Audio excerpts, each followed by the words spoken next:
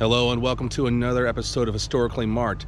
I am Jason, and I am in St. Peter's Cemetery in Normandy, Missouri, and it's a huge cemetery, and there's some famous people buried here, including a lot of Negro League baseball players, and there's a cenotaph for who I consider an unsung civil rights icon, and his name was Lloyd Gaines, and I will tell you more about it along this journey. Here we go.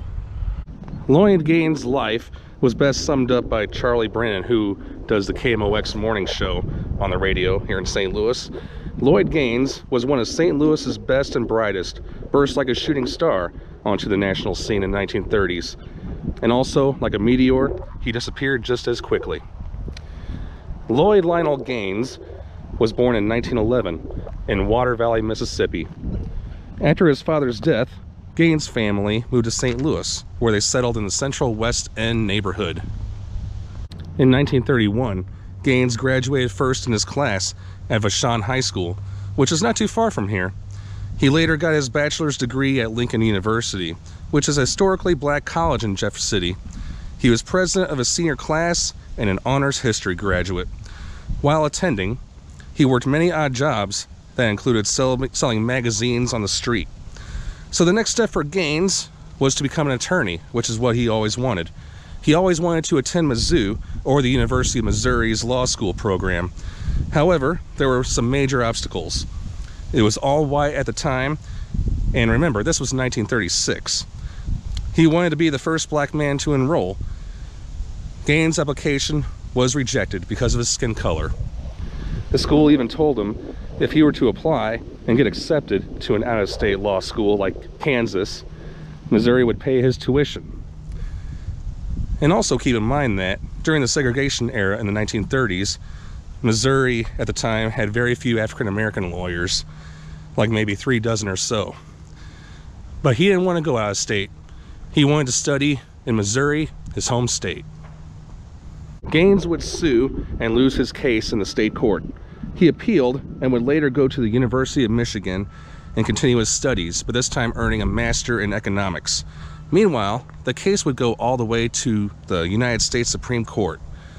December 12th, 1938 was the date that Gaines won his case in a 6-2 Supreme Court decision. One thing to note is there was a vacancy on the 9-judge panel at the time. That ruling, as it turned out, was the beginning of the end for segregated schools, and not just Missouri, but all over the United States. It would eventually lead to the landmark Supreme Court case in 1954, which we all know as the Brown versus Board of Education, which hopefully we know was a decision that ended the separate but equal notion in outlawing school segregation. However, 4 months later, something mysteriously happened. March 19, 1939 was the day where Gaines was visiting his fraternity brothers in Chicago.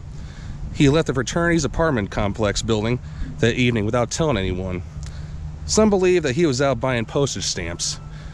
Now, at the time, many people thought it was usual for him to run off and disappear, but he would eventually come back. Well, he never came back. Some believe that he was attacked and, I don't know, the worst happened. Some believe that he just walked away from it all and assumed a new identity. Some even believe that he moved to Mexico or New York City and started a new life under a new name. But whatever the case, that led to him being elevated to civil rights icon. To this day, now there have been a few investigations, including one by the FBI as far as 2007, but for all those years, after 80 plus years, the mystery remains unsolved. This is the cenotaph for Lloyd Gaines. Unfortunately, it is very hard to read, but it basically just says the same stuff as I did. It tells a lot about the history, and this was put by the Elijah Lovejoy Chapter on November 6, 1999.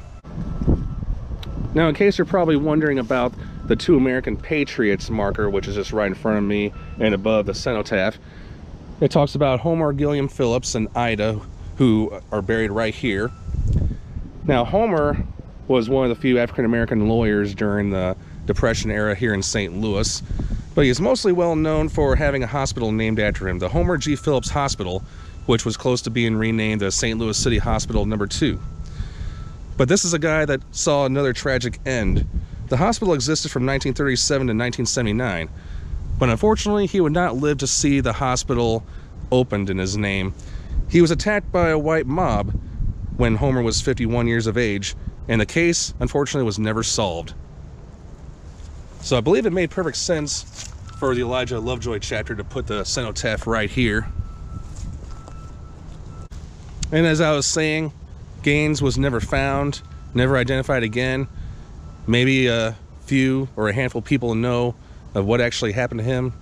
Nobody knows the whereabouts, and a lot of historians and a lot of people that went to that school at the University of Missouri have kind of came to different conclusions about that. But nonetheless, he is marked here in St. Peter's Cemetery. And speaking of the University of Missouri Law School, they did eventually posthumously give him an honorary law degree. And in addition, a portrait of Gaines hangs inside the law school there. It was actually a honorary law degree, my bad. But still, he deserved to be recognized, and to this day. Now, he is not the status of, say, Thurgood Marshall or Martin Luther King Jr. And speaking of Thurgood Marshall, him and the NAACP did assist him really well in those court cases that fought for him going to get his education, his higher education. So whatever became of Lloyd Lionel Gaines, may he rest in peace. And I hope he found his peace, as he is known as. He didn't really want to be famous or a hero, but arguably he is. All right, thanks for tuning into this special Black History episode of Historically Marked. I am Jason in St. Peter's Cemetery, just outside the cenotaph of Lloyd Lionel Gaines. Signing off.